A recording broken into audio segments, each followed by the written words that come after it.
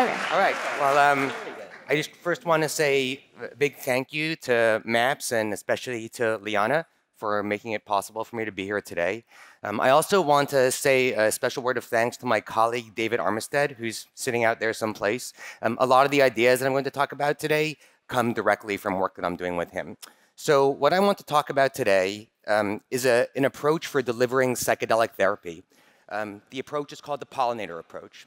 And before we can get into talking about the approach itself, I want to set the stage by talking for a few minutes first about the current system for delivering mental health care. So the current model that we have is what I refer to as the pharmaceutical model. And what this model started in the 1950s with the advent of antipsychotic drugs. And it views mental illness as a set of biologically based symptoms. And as a result, mental illness can presumably be treated by using psychiatric drugs. So in terms of outcomes, this model has been extremely lucrative for the pharmaceutical industry. Psychiatric drugs generate almost $90 billion in annual revenues. That's up from $2.8 billion in 1987, which is the year that Prozac came onto the market. In terms of mental health outcomes, the evidence is more mixed. So the US suicide rate, for example, is the highest that it's been in 50 years, and it's currently increasing. The US has the highest rate of death among peer countries from substance abuse and substance abuse disorders and mental health. So what I want to discuss now is the economic approach, some of the economic principles embodied in this model. And the specific point I want to make is that the economic approach of the pharmaceutical model has contributed to both of these outcomes, to the extreme financial success of the pharmaceutical industry, and also to kind of the state of mental health in the US and many other developed countries. So there are two specific elements of the model that I want to focus on. The first is economic individualism. So in order to explain this, it's easiest just to use an example. So the first photo here with the year is 1958, it got a little messed up, is for an antipsychotic drug. So again, the year is 1958, and if you look at the ad, you see that the patient has a social context. He's in a house. There are other people there, a woman, a relative, or maybe his wife. The guy looks like he might be his doctor. And the patient himself, he has an occupation or a hobby of some sort. He's smiling. When we fast forward to 1975, to an ad for a schizophrenic drug, the patient has changed completely. The patient is now a mime, devoid of social context, presumably devoid of an internal life. So one of the elements is this shift from socially embedded individual to individualistic economic consumer. Okay, so that's element number one. The second element is a hands-off public policy approach. So back in the early 70s, a very well-known economist from the University of Chicago, which is known for its free market economics, convened in a conference for the pharmaceutical industry. And the agenda for this conference was basically to come up with a PR approach to convince regulators, policymakers, and the public at large that a hands-off approach to regulating the industry, a hands-off approach to economic regulation would lead to the best outcomes. Now, of course, what this actually did was it allowed for the industry to become much more concentrated. So what this chart shows you is the combined market share of the top firms in the industry and how much that increased from 1982 to 1999. And as a result, prices also rose dramatically. And we can see the large uptick in prices since 1980 with the US leading the pack. Okay, so these two elements, this economic individualism and this hands-off policy approach, that are behind the financial success of the pharmaceutical model have also dominated business and public policy more generally for 4 decades. Now, we don't have time to go into all the different areas of economic and political life where this approach is used, but there is one outcome of it that I want to point to, and that outcome is economic inequality. So this individualistic hands-off approach allows those who already have great resources to leverage those resources to gain even more at the expense of everybody else. And we can see what you can see on the chart over there, the vast widening of income inequality in the US. The blue line shows the share of income taken home by the bottom 50%. The red line shows the share of income taken home by the top 1%, and we can see how those have flipped since 1980, when the chart begins.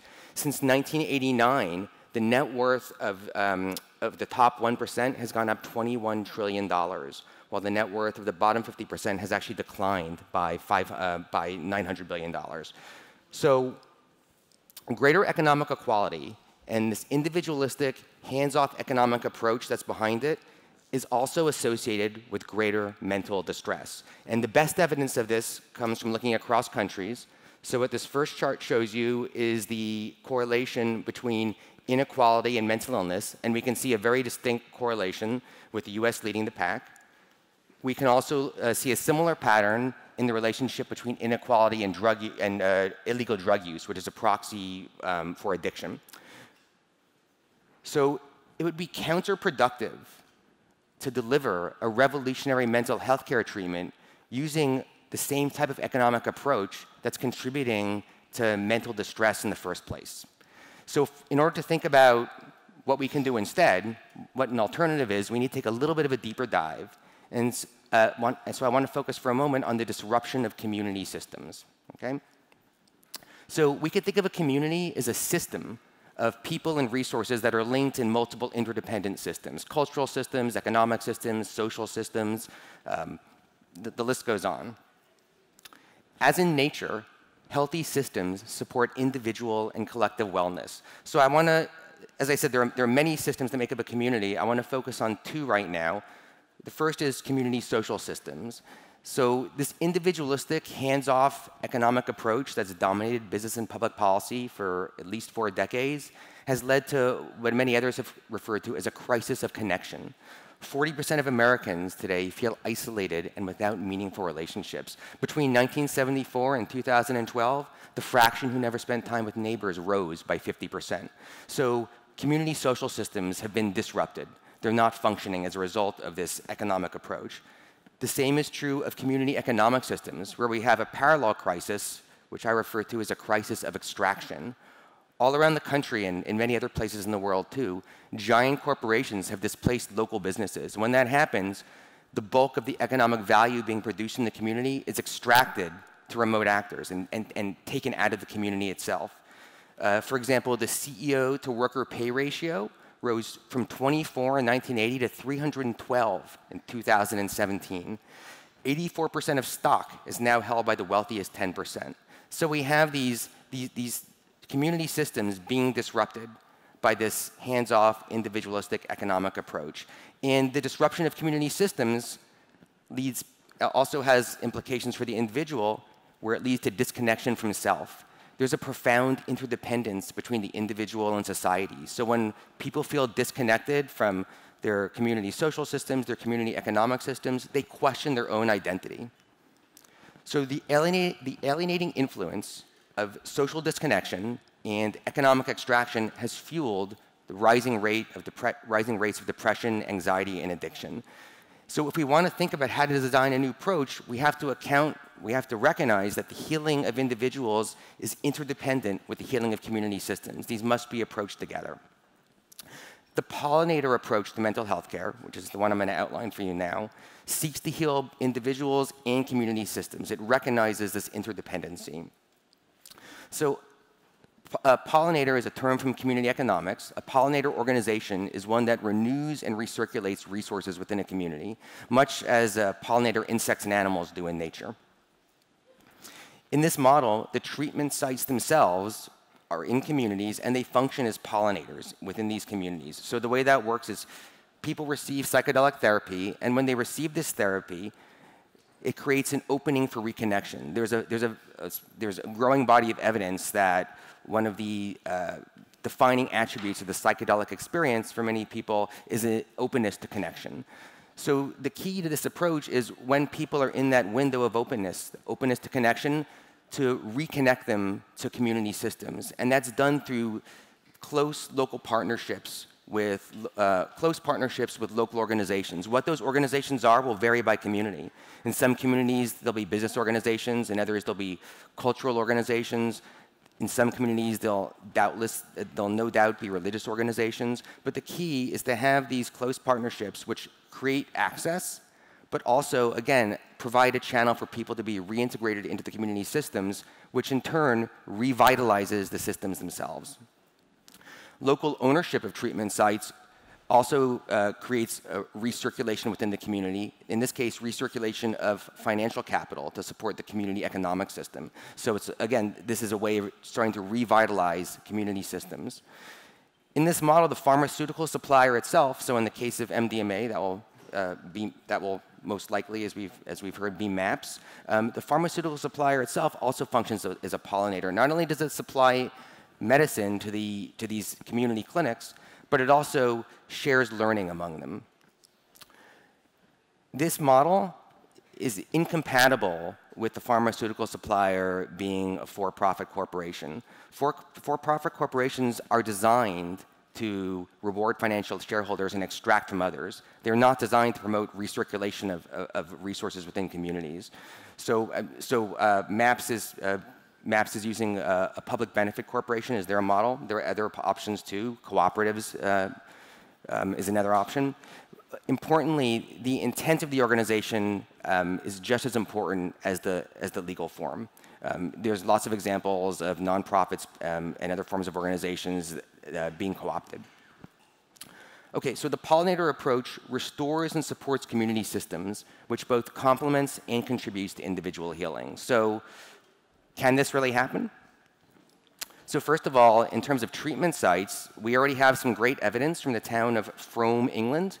So in Frome, around 2011 or 12, they realized that a lot of people who were coming in for medical conditions were also complaining of loneliness. So they started a program called Health Connectors, and they trained, initially these were volunteers as Health Connectors. When somebody came in complaining of loneliness for a medical condition, somebody came in for a medical condition and complained of loneliness, they would be assigned to a health connector. This person's job was not only to connect that person to health resources in the community, but to try to get them reintegrated into the community, into the social fabric of the community, into the economic fabric of the community, and the results have been amazing. A peer-reviewed study just came out. Relative to other towns in the same county, Frome has had a 46% relative decline in hospital visits, a 42% relative decline in healthcare costs, and the UK National Health Service saves £6 for every pound that it's spent. So elements of this model are already being tried out with amazing success. In terms of funding, it's sometimes been argued that you have to have for-profit corporations in order to raise the amount of funding necessary to bring a drug to market, but that's clearly not correct because we see how far MAPS has gotten. USONA is now in phase 2 clinical trials with psilocybin. Johns Hopkins received $17 million, as Rick mentioned earlier, and I think that just points to a trend that we're in a takeoff period for larger and larger gifts to come in. You know, in the U.S., there's $410 billion in annual giving each year, and $49 billion of that goes to the top 100 nonprofits. So that means that there are really big gifts out there. So there's plenty of money out there. So I don't think that's going to be a problem. In terms of the actual process of change, systemic change is a bottom-up process. If you look at the way change happens in nature, it doesn't happen because some centralized authority says, let's have change, and pushes it down. Instead, what happens is change happens in isolated local pockets that are connected through networks, and when this change has become connected, systemic change emerges. Think about the fall of the Soviet Union. All these former Soviet republics started to have these kind of local activities happening at around the same time, and when these activities connected, we had systemic change. So systemic change is an emergent process. Okay, so there's one bullet point I left out here, which I just want to, whoops, that's not where I meant to go, but okay. So my concluding comments, all right, ignore the slides. Yeah, so if we look at, so we're still talking about change. If we look at the US today, there was a recent study done where some academics traced income inequality back 10 millennia. They looked at archaeological digs and looked at house sizes as measures of income inequality. Income inequality, which is the greatest predictor of conflict, is at its highest level in 10 millennia.